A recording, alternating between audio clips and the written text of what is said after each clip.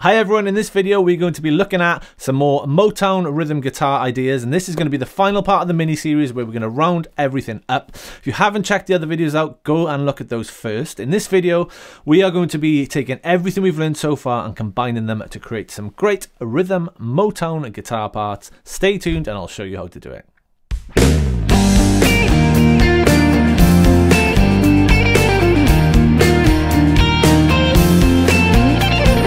In this video then, we're going to be taking everything we've learned so far, combining them to create some awesome rhythm guitar parts for Motown music. But if you haven't done it already, click like to like the video, hit subscribe to the channel, and click that alert bell so you don't miss any updates. Also, if you would like a PDF workbook and the backing track that I'm going to be using in this video, you'll see a link below to a free PDF workbook and backing track, so make sure you grab those. Right then, let's get stuck in. What we're going to be doing then is taking all the information we've learned so far. So video 1, we learned some classic rhythms. Video 2, we looked at some classic inversions, the triad chords. Video 3, we learned a few licks. Video 4 was the 6th lick. So what I'm going to be doing this time, we're going to be looking at practical application. How would we actually do this? What voices would we use? How would we use them? How would we play the rhythms? And how would we place the licks and that sort of stuff? So I'll start off by a demonstration. It's going to be a bit longer than the other demonstrations in the other video because most of the time when playing solo Motown music, less is more. You've probably heard that phrase before, less is more. It certainly is with Motown. Most of the time as a Motown guitarist, you're just going to be playing rhythm rather than any licks. You're just going to be doing the stuff I showed you in the first video. So let me just give you an example. Here it is. All sounds like this.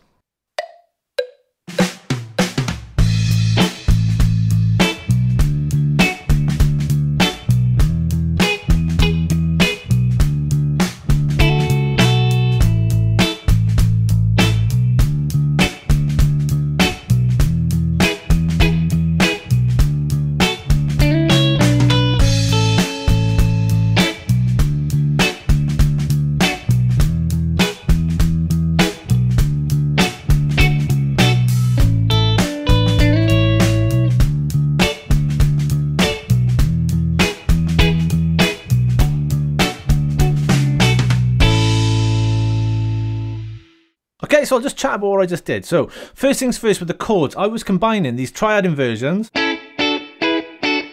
with the rhythms. So I was playing 1, 2, 3, 4. Next one, 2, 3, 4.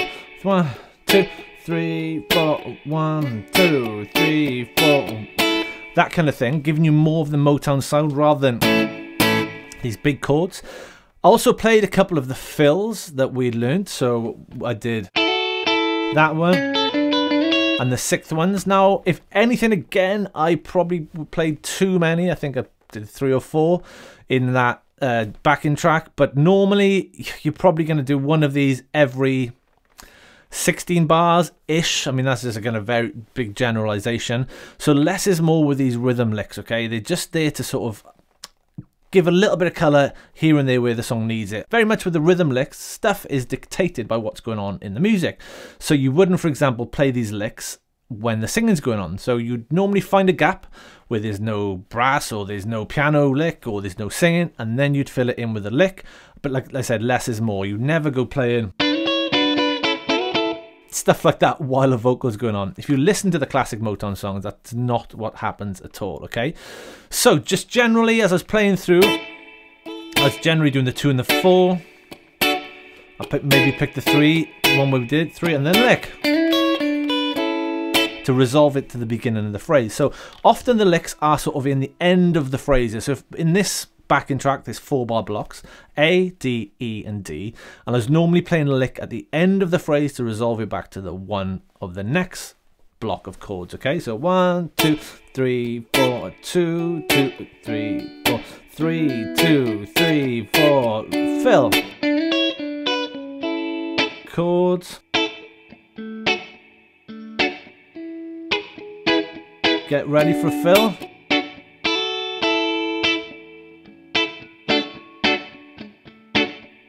And you might want to play another lick.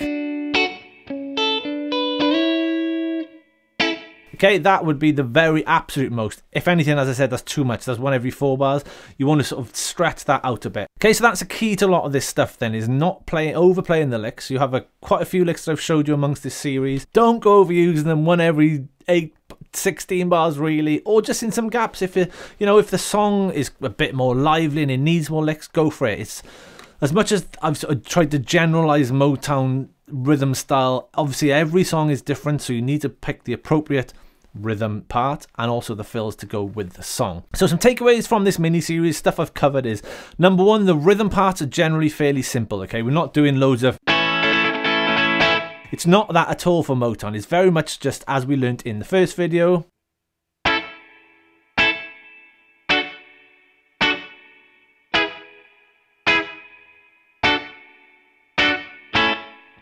Rhythms like that, nice and simple, and I guarantee it's going to sound better. Okay, you start playing and play funky stuff over soul songs, it's just not going to work. Licks are going to be little, as I said, not too many of them. These small little licks, as we've learned, and one max every 16 bars, possibly more in a chorus.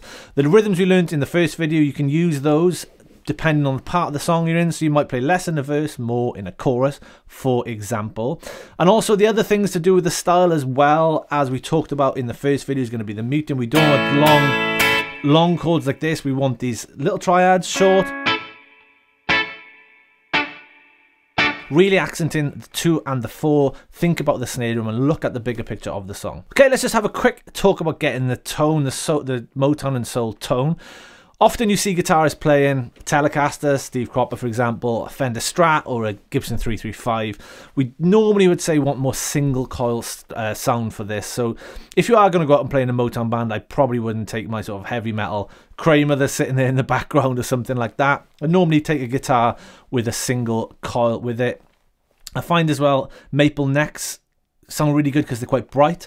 As I was talking about in another video, getting the frequency, that's why we're playing these triad chords, just to cut through the mix a little bit, because often there's a lot going on. I find the maple neck is a little bit better, personally, not for everyone I know.